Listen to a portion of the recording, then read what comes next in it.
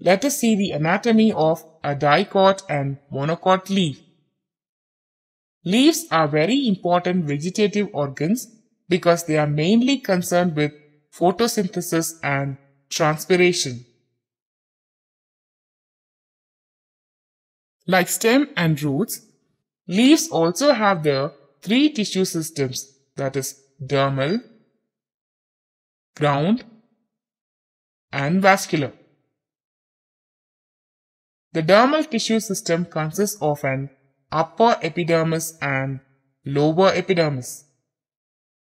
Stomata occur in both the epidermis, but more frequently in the lower epidermis. The ground tissue system that lies between the epidermal layers of a leaf is known as mesophyll tissue.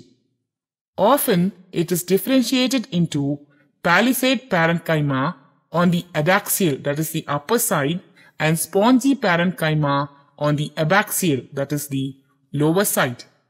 A leaf showing this differentiation in mesophyll is designated as dorsiventral.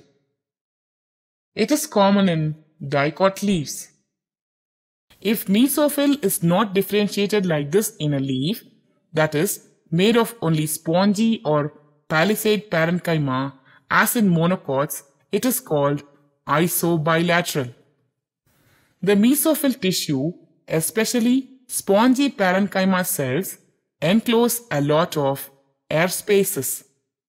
The presence of air spaces is a special feature of spongy cells. They facilitate the gaseous exchange between the internal photosynthetic tissue, that is the mesophyll, and the external atmosphere through the stomata. The vascular tissue system is composed of vascular bundles. They are collateral and closed. The vascular tissue forms the skeleton of the leaf and they are known as veins. The veins supply water and minerals to the photosynthetic tissue. Thus, the morphological and anatomical features of the leaf help in its physiological functions.